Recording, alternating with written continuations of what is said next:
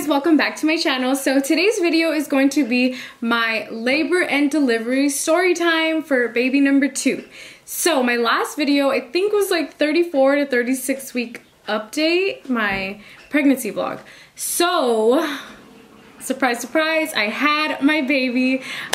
He came at 38 weeks, so I was never able to film any more videos. I had so many other ones planned. I wanted to do a what's in my hospital bag and, you know, like more updates, and I never got around to it. So here I am now, postpartum, and my baby is actually already a month old, so this is definitely going up like a little later than I wanted to. I'm just gonna get right into it because I like to ramble on. So like I said, he did come a little bit early. He came at 38 weeks and 3 days, and it's so funny because the whole time, my whole pregnancy, I just kept saying I had a feeling he was gonna come a little earlier, and I had my first at 40 weeks and 3 days, I think, so she was a little bit late, and I just had a feeling he was gonna come early because I always heard that like the second pregnancy is a lot smoother and sometimes it's a lot faster, so I just had that stuck in my mind that he was gonna come soon.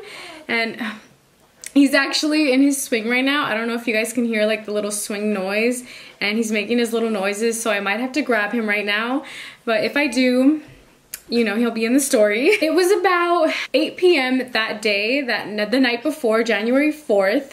And I started having small contractions, and I did already know what they felt like since I already had my first. So I started timing them on this app I had, and it was about 15 to 20 minutes apart, give or take. So they were definitely a lot more spaced out, and I know that people have said to go to the hospital when it's about 5 minutes apart. 5 to 7 minutes. I've heard very different times, so I'm not sure. But I knew that I didn't want to go to the hospital and be stuck there for a long time or have them send me back. So that was just something I had in mind. I really wanted to wait until the very last moment, and as I get into the story, you guys will see that that's definitely what happened. Spoiler alert. So it was 8 p.m. and I figured I'm just gonna go to sleep. I'm gonna sleep it off, and maybe my contractions will be a lot closer in the morning. So the morning rolled around, and I definitely had a hard time sleeping. I was tossing and turning in pain, of course, as you can imagine, having contractions. So they were really steady though. I had contractions all night. They didn't really go away. They were just still spaced out really, really far. The next morning, January 5th, they were still pretty far apart, but they were about 10 minutes apart now. So 10, and then it would be like 8 minutes, and then sometimes it would be like 6 minutes, and I'm just like, whoa, it's getting a little close. But I still wanted to be a little more prepared, so I went to the market to get my daughter some snacks, and I got back, I took a shower, I did my makeup.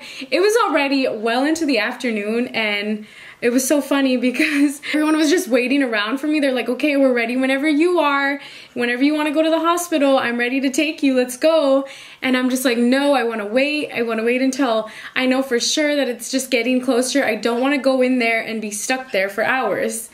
And I was in so much pain by this time. So it was about 3 p.m. that day, and I figured I would take a nap because my daughter usually takes her nap around the afternoon. So I decided to take a nap with her, and I was in so much pain by this time. I was laying in bed, I was timing them. They were already 5 minutes, and I was like, you know what? I think I'm gonna have to go to the hospital soon because this is getting really painful. On my way to the hospital, we finally left at about 3:30, I wanna say, and I was in so much pain in the car. I was just like, oh my gosh, like help me, like I'm gonna have this baby right now. I felt so much pressure already down there, and the funny thing is with my first pregnancy, I had the epidural. I don't know if I had some kind of weird side effect with the epidural, but I was so numb that I couldn't even feel when I was pushing. So I did not know what it felt like. Do you know when you're crowning or when the baby's actually coming out? I could not feel anything the first time around. It was a whole different experience for me, and I felt every second of the pain. I felt everything. And so in the car, the hospital's about 30 minutes away from my house, so I knew that I needed to get there soon because they were already, like I was having some that were 2 minutes apart, 3 minutes apart, and then like at one point it would be 1 minute apart. We were really like in a time crunch trying to get there as fast as possible. We finally get to the hospital at around 4 o'clock, and you know, you get into the hospital and they started asking you all these questions, and I'm just like, I'm in pain, I don't want to answer your questions.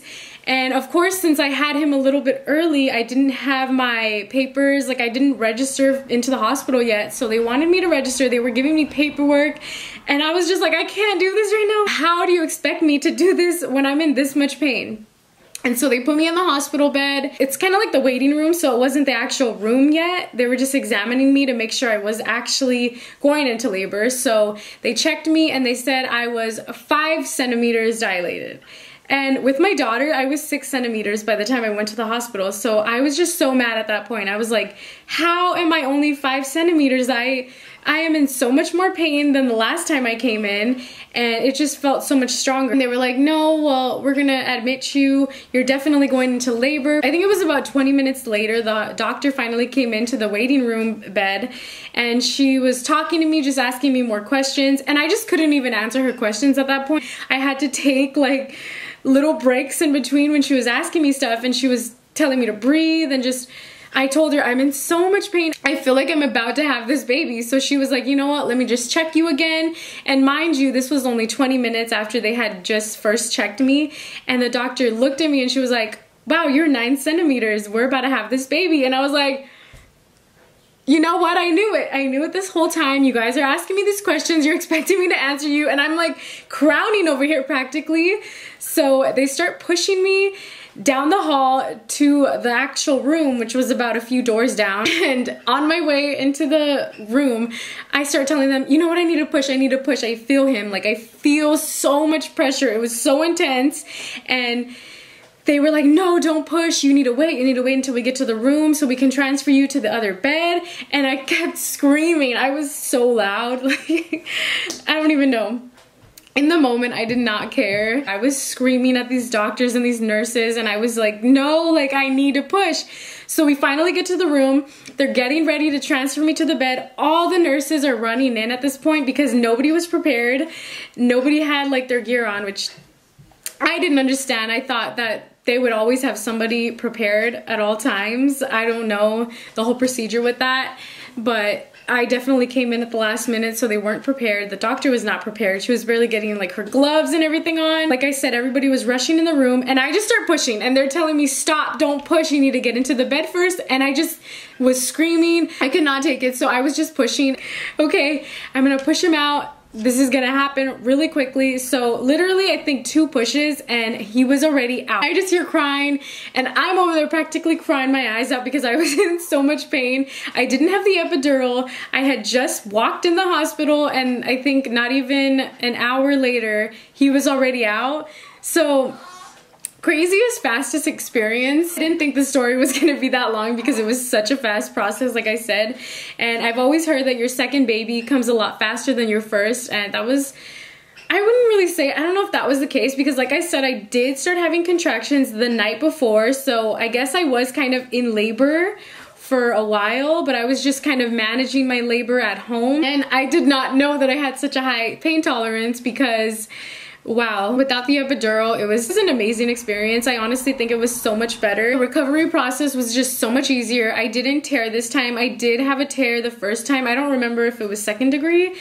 I think it might have been a 2nd degree tear. This time around, I didn't have any tears. It wasn't anything dramatic. I didn't have to have any stitches. So I just feel like it was so much easier, faster. Of course, you do feel everything. You feel all the pain. And I just thought that was such an amazing experience, though, to actually feel my baby coming out.